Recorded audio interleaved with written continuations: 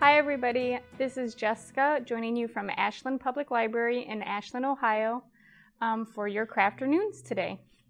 Today we're going to be doing a wind chime made from either stuff you have laying around the house or recycled materials. So I'll go over the supply list. First we're going to need either yarn or some string. I'm going to use both, either or will work for both things that we need them for. A paper cup. I'm going to be using this little cone. I actually just found it in our craft room and it'll work out pretty nice. But you can use any of the paper cups that you get from the coffee shop, or plastic will work also, but I will say it's going to be a lot easier to use paper just for what we're using it for. Scissors and a hole punch. You can use scissors, you don't necessarily have to have the hole punch, but it'll make life a lot easier.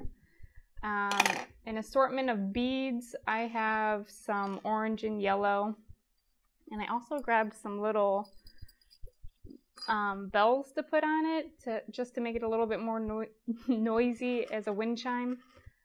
Just your regular beads that you use for making bracelets or necklaces. And obviously you just want to make sure that whatever beads you use, the string or the yarn that you picked out will fit in them. And then I also thought this was kind of cool. I grabbed some pop tabs, so they'll also be on my wind chime, and something nice to be recycled. And then of course some markers or any type of coloring utensil. Okay, so let's get started. We're going to make some wind chimes. So like I said earlier, I'm going to use this little cone. We're just going to color it however we want. And make some little dots here at the bottom. And obviously you can get as creative as you want. For time purposes, I'm not going to get too fancy here.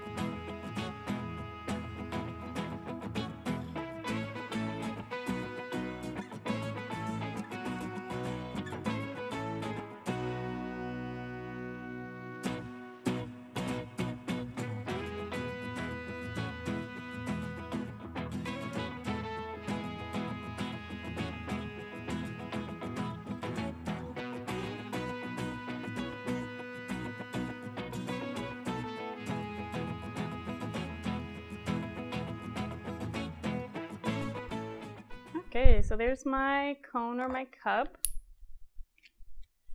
And now I'm going to use the scissors. So we're going to first, if you have just a regular old cup that doesn't have a top like mine, you can just punch a hole through it with your scissors. That's kind of why I picked this, because it was going to be a lot easier to put that first string in. And then what we're going to do is we're going to punch holes around the bottom of our cup. So along the rim, and you can put as many as you want. The holes around the bottom are going to be for the strings hanging down where our chimes will be. So just depends on how many you want to put on there. I'm just going to do probably like 4, I think. And try to evenly space them out here. Okay. Okay, so again, we have a hole at the top and then our 4 holes at the bottom. And now I'm going to use a little bit more of a heavy duty string for the part that I'm going to hang the wind chime up with. And depending on how long you want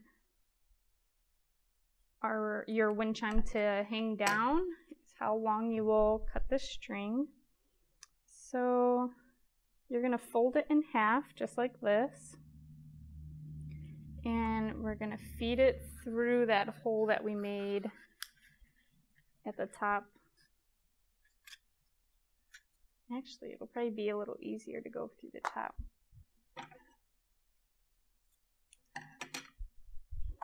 So we'll just feed it through the 2 ends through the top so that we have a loop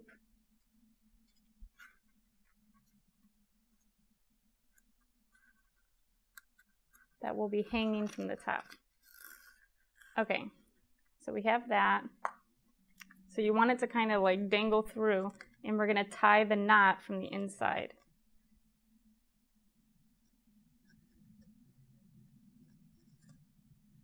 just like that. And my hole is a little big, so I'm just going to do a double knot to make sure that it doesn't pop back through the top. Okay, so that's how it's going to hang. And if you wanted, you can do something fancy. If you know how to braid, you can braid the string going up or twist it. I'm just going to do that. We're going to start now on the bottom part where the beads are going to go.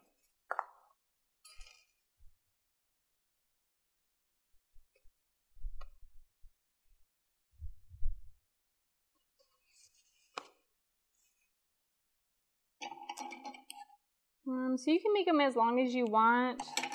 I'm going to make mine fairly short, just so I don't have to put as many beads on them.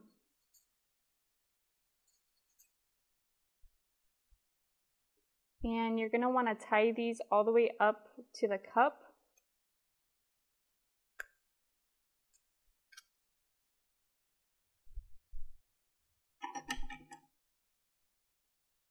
Just like that.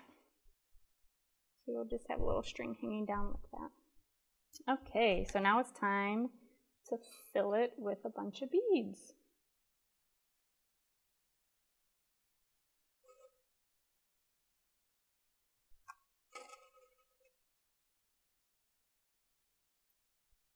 And maybe a gold. And you can fill them all the way up to the cup, or halfway, or however many beads you have or materials. Okay, I think I'm going to do a little bell now.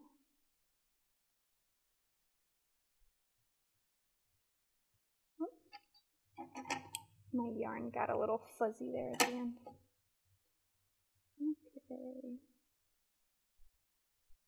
Okay. And then the one at the bottom, the bead that's at the bottom, or your bell, whichever you're using, we're just going to tie it off to the end. That way it's like the end of your chime there. Because if you just make a knot, it's more than likely in the wind, the beads will come loose. But if you have something tied to the end, it's a little more stable. And so that's our first little chime. Okay, we're going to make another string. Now this is where it gets a little tricky because you kind of want to make them all the same length so when they hit each other, they'll make noise.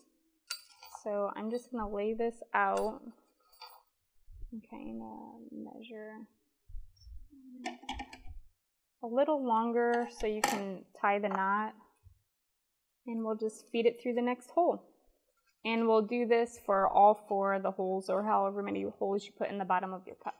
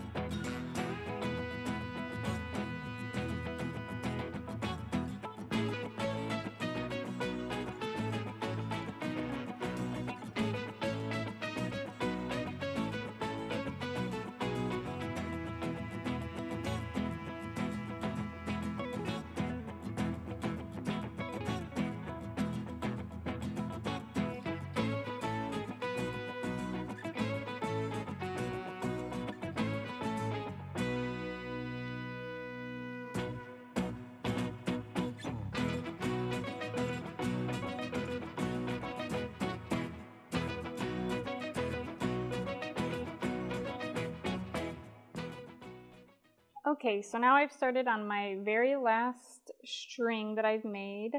Like I said before, I did 4 holes in the bottom of my cup. So this is my 4th and final one. And I did alternate. I did or I'm going to do 2 bells, and then on the opposite sides I did my little pop tabs. And let's do a yellow. And then I'm going to do my last bell here.